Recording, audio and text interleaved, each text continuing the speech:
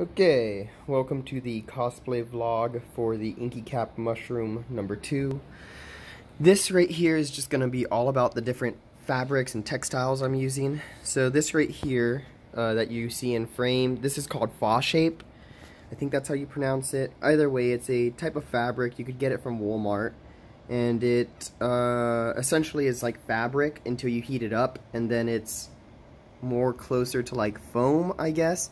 Either way, it allows you to shape the mushroom head part of the stuff. That will go on top of the cardboard that I was showing off a little while ago. Then over here we have the two different, differently dyed. They're the same fabric.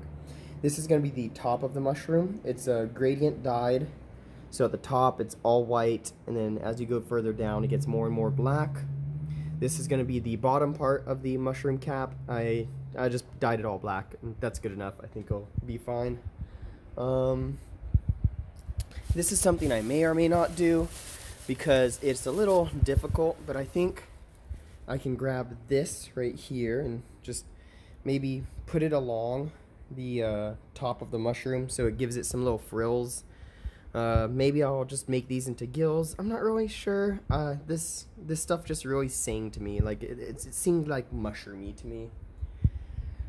Then over here we have the cloak. This cloak was created by a really good friend of mine.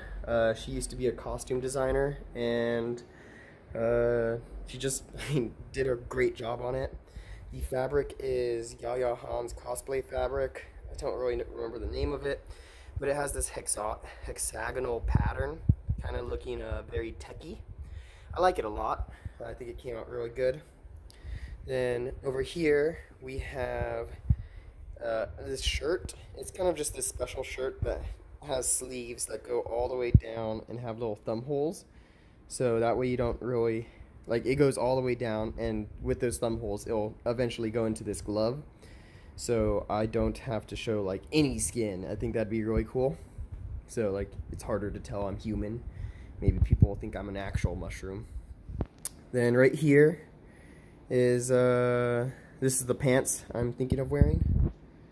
Yeah, so that's cosplay vlog number 2 and all the different fabrics I'm using.